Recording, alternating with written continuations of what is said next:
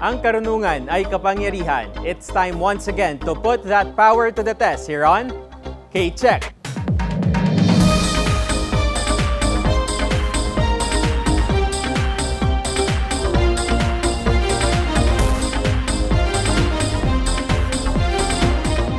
Hello everyone, I'm Jules Giang and this is K-Check. Dito sinisiguro naming may challenge para sa bawat contestant at viewer.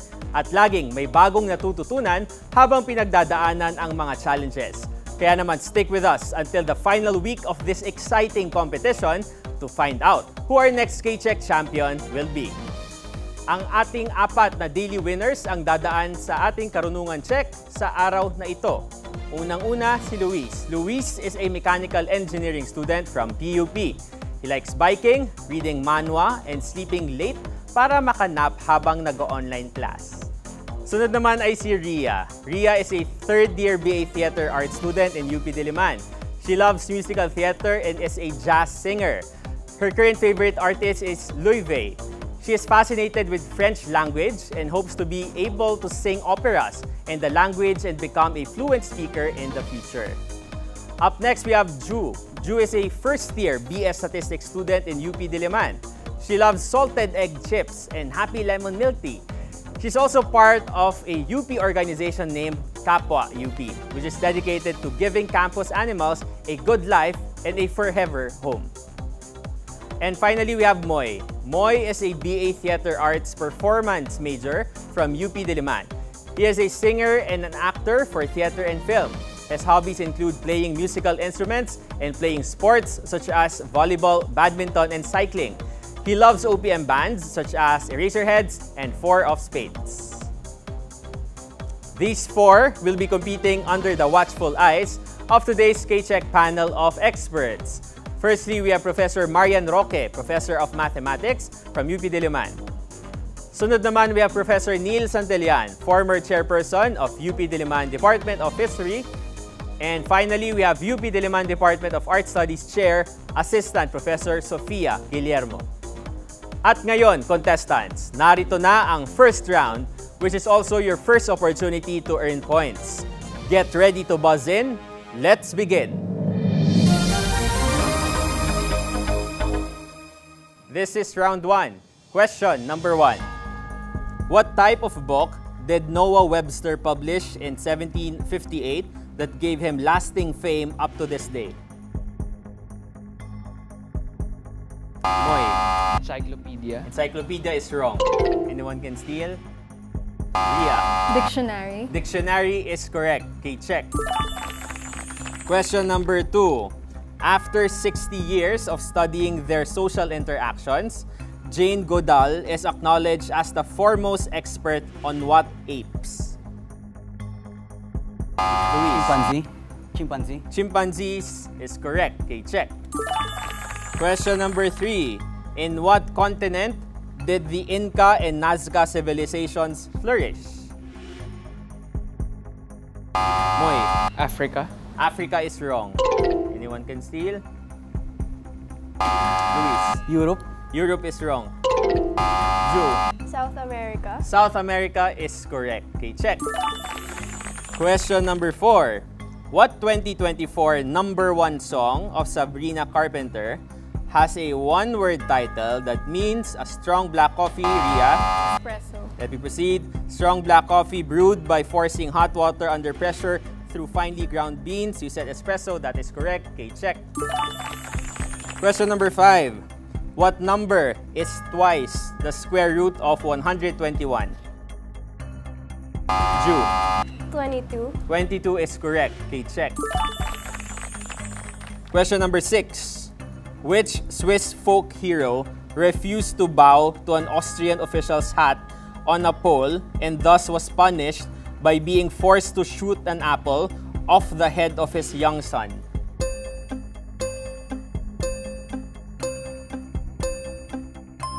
The correct answer is William Tell. Question number 7. What word is a musical instruction to play a piece loudly or a noun that means strong point? Moy. Forte. Forte is correct. Okay, check. Question number 8. What country's civil war ended with the surrender of General Robert E. Lee in 1865?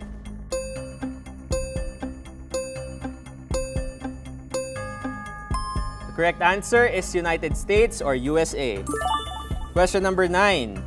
Taken from an old name of Sri Lanka, what word means the fact of finding interesting or valuable things by chance?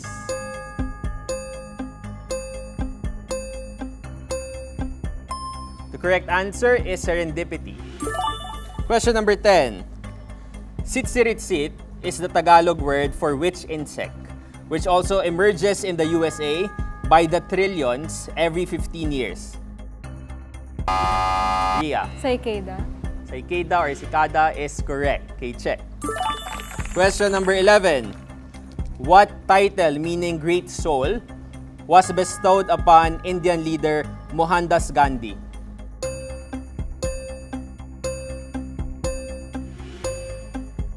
The correct answer is Mahatma. And we're off to our last question, number 12. At 4th spot, what is the 8-letter title of the highest placed single of Taylor Swift in the Billboard Global 200 year-end chart for 2023?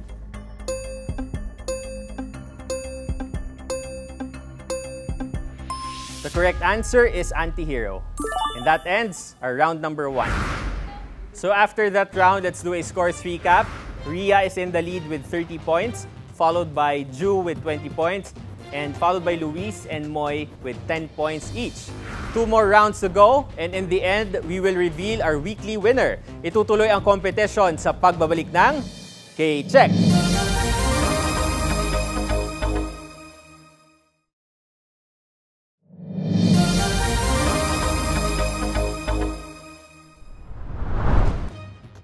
At tuloy pa rin ang ating Karunungan Check. Points recap muna tayo.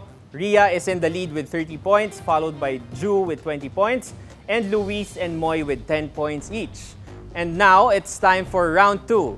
Contestants, remember, there is a twist in this round. Each correct answer is worth 20 points, but you lose 10 points if you answer incorrectly. Good luck!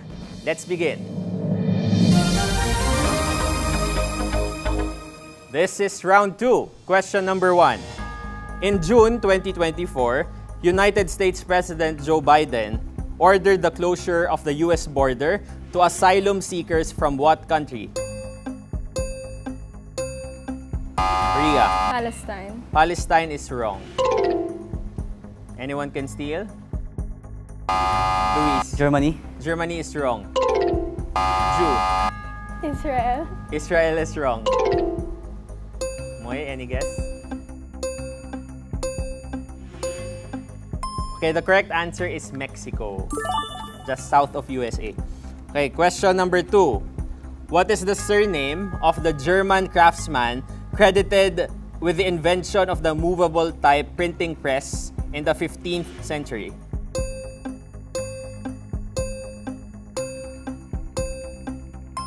The correct answer is Gutenberg or Johannes Gutenberg. Question number 3. What is the colorful title of the 1877 novel written by Anna Sewell that is subtitled The Autobiography of a Horse?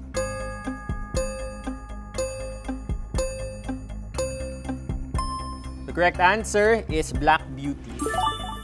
Question number 4.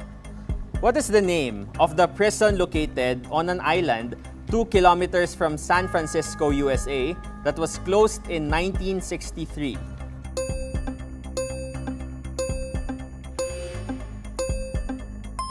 The correct answer is Alcatraz. Question number 5. What secret society was created by Jose Rizal in Spain with the goal of Philippine representation to the Spanish Parliament?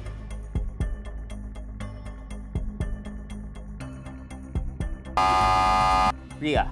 La Solidaridad. La Solidaridad is wrong.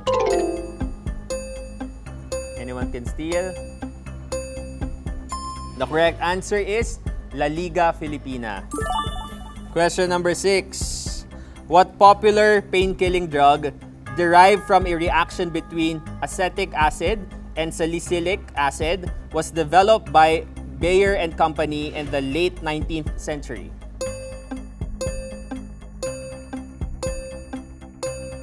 Yeah. Paracetamol. Paracetamol is wrong. Anyone can steal?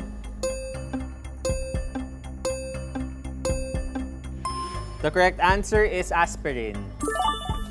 Question number 7. In 1917, the United States purchased the Virgin Islands from which Northern European country?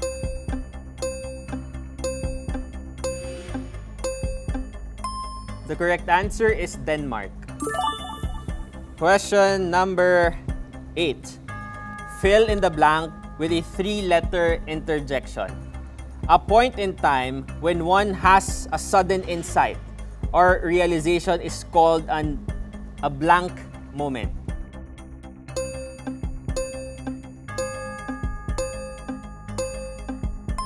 The correct answer is aha.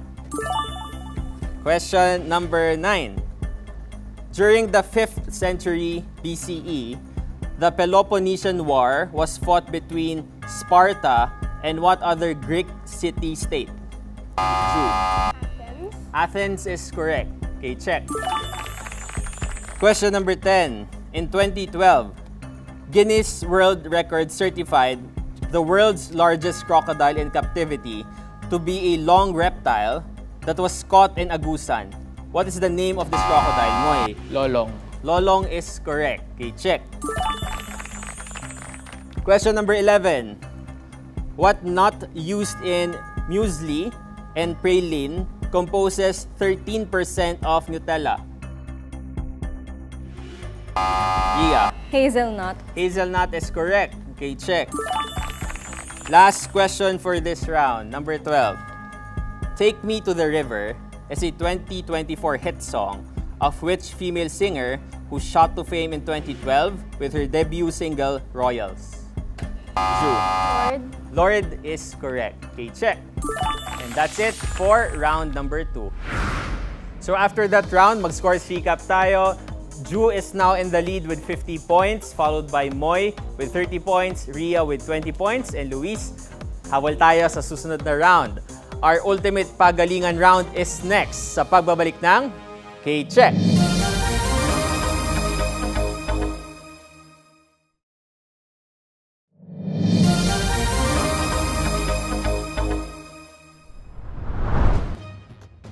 And welcome back to K-Check. Points recap tayo. Ju is in the lead with 50 points, followed by Moy with 30 points, Ria with 20 points, and Luis with 0 at the moment. Pero meron pa tayong paparating na ultimate pagalingan round. Dito, sa ating panel of experts manggagaling ang mga katanungan. Correct answers are worth 30 points each at may 15-point deduction for wrong answers. For this multiple choice round, we will accept the answer itself or the letter and answer, but not the letter only. Let's go for those points and for the win. Let's begin. Simulan na natin ang ating ultimate pagalingan round. First question from Prof. Marian. Brass is an alloy of copper and zinc. It is an important material because of its hardness and workability. However, the color of brass changes easily when exposed to air. So, brass gets discolored in air because of the presence mainly of which of the following gas? A. Oxygen, B. Carbon, C. Carbon dioxide, D. Nitrogen, or E. Hydrogen sulfide. Ria. Oxygen. Mali. Anyone can steal? Ju? C. Carbon dioxide. Mali din. Moy? B. Carbon. Mali. Luis? D. Nitrogen. Mali. Hydrogen sulfide pala. Yeah. At least nag-attempt lahat. Go, fighting. Okay, so, although nag-change naman sa oxygen like other metals, but mainly it's because of the hydrogen sulfide. Salamat, Prof. Marian. Prof. Neil, next question, please. This disputed group of islands in Japan causes China's aggressive military stance in the East China Sea? A. Koizumi, B. Murayama, C. Noda, D. Senkaku, E. Yoshiniko.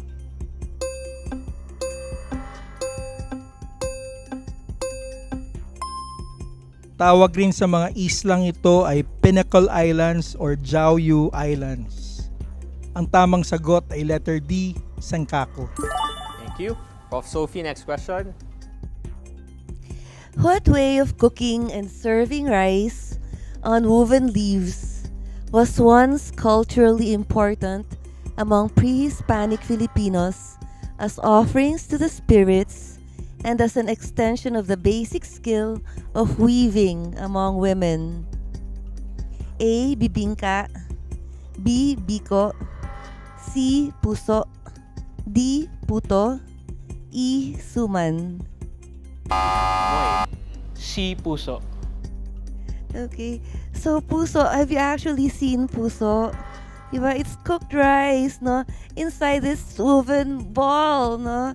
It's very portable, it's organic, and it's biodegradable, no? So, okay, check. Thank you. Now we're off to our second round. Prof. Marian.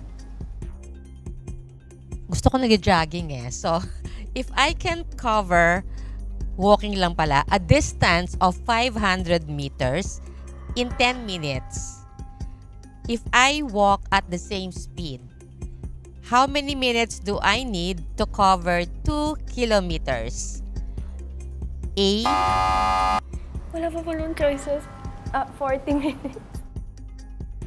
Okay, so let me finish. The choices are A. 20 minutes, B. 25 minutes, C. 30 minutes, D. 40 minutes, or E. 60 minutes.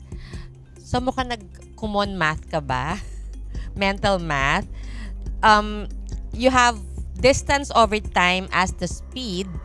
So if it's 2,000 meters per X time, it should be equal to 500 meters over 10 na minutes. And 2 kilometers is 2,000 meters. So the correct answer is 40 minutes. Okay, check. Thank you. Prof. Neil, next question.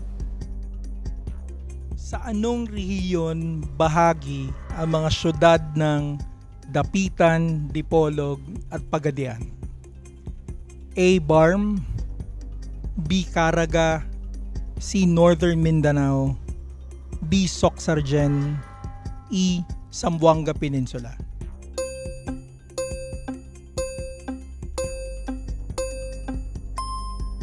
Bahagi ng rehiyong ito ang mga probinsya ng Zamboanga del Norte, Zamboanga del Sur at Zamboanga Sibugay. Ang tamang sagot ay letter E, Zamboanga Peninsula. Thank you. Prof. Sophie, go ahead. In 1991, the British artist Damien Hirst exhibited a 14-foot tiger shark preserved in formaldehyde in a clear display case with the title, "The Physical Impossibility of Death in the Mind of Someone Living." What is this type of art called? A. Collage, B. Abstract Impressionist, C. Conceptual installation, D. Soft sculpture, E.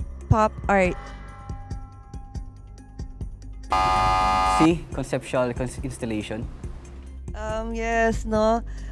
Because it makes you want to think, no, why would anyone want to put this huge shark, no, in a tank and give it a very philosophical title? So the correct answer is C. Conceptual installation. Okay, check. Okay, thank you. So we are halfway done. Let's do a quick scores recap. At the moment, Drew is in the lead with 65 points, followed by Moy with 45 points, Luis with 15 points, and Ria with 5 points. But in the next two rounds, last two rounds, meron pa tayong 180 points na pwede ninyong pag-agawan. Simulan na natin ang third round. Prof. Marian. The first 30 points over 180. Anong fraction yan? Okay. Jude. Which of the following is not presently a mammal endemic to the Philippines? A. Flying fox. B. Tamaraw. C. Tarsier. D. Leopard. Or E. Tiger.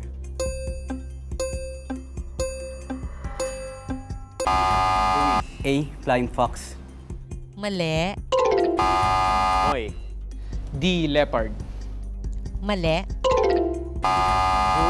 E, tiger. Okay, so mukhang obvious na, di ba, na Tamaraw and Tarsier, we have them, right? I hope you know that. Yes. Flying fox.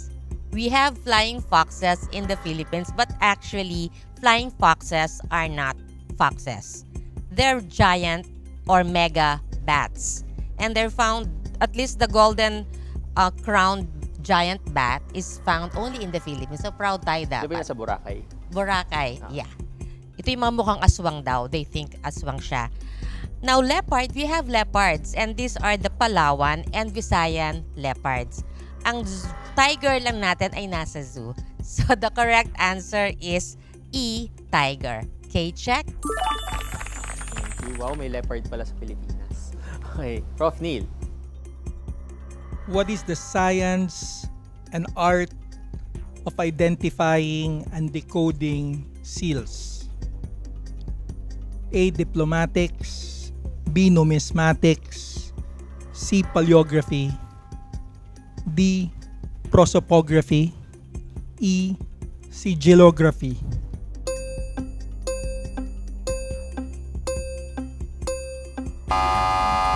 C. Paleography. Luis, umabot pa? O hold on. Umabot. Luis, go ahead. C. Paleography. Mali. Anyone can steal? Drew? E, sigillography. Pwedeng paulit sa sagot ni E, Ju- sigillography. E. E, sigillography. Okay. Tamang sagot ay letter E. Sigillography. K-check. Thank you. Prof. Sophie, next question, please. A classic 1950 movie by Akira Kurosawa tells the story of a bandit's ambush of a samurai and his wife, as retold by various characters who give contradictory accounts of the event. What is the title of this movie? A. Eternal Sunshine of the Spotless Mind. B. Rashomon. C. 12 Angry Men. D. Seven Samurai. E. Dreams. Luis? D. Seven Samurai. Mali po. Anyone can steal? Okay. So actually yung Rashomon effect, it's already entered, no? Popular culture. Binanggit na nga siya ni Homer Simpson, no? If there's one story and then there's several versions of it, no? It's called the Rashomon effect, and it came from this movie. Thank you. So now we're off to our last round with 90 points left. Prof. Marian. Last question. What term is used for animals which eat mainly raw fruits and succulent parts of a plant like roots, shoots, and seeds? A. Carnivore. B. Omnivore. C. Herbivore. D. Luis? C. Herbivore. C. Herbivore. Mali. Let me finish. D. Frugivore. Or E. None of the above. Moy? B. Omnivore. Mali. Ria? E, none of the above. Mali. Drew? D, frugivore. Parang wala na ata ano. Ano pa hindi? Carnivore kasi sure kayo na ang carnivore kumakain ng karne. Okay? Omnivore, they eat both meat and plants. Ang herbivore, plants only. Vegan, frugivore, fruits. So the correct answer is D, frugivore. Okay, check. Thank you. Prof. Neil, for your last question, please. This agreement, signed in 1951, has long been the basis of the relations between the Philippines and the United States. A. Roosevelt Constitution. B. Laurel-Langley Agreement. C. Military Bases Agreement. D. Mutual Defense Treaty. E. Tidings-McDuffie Act.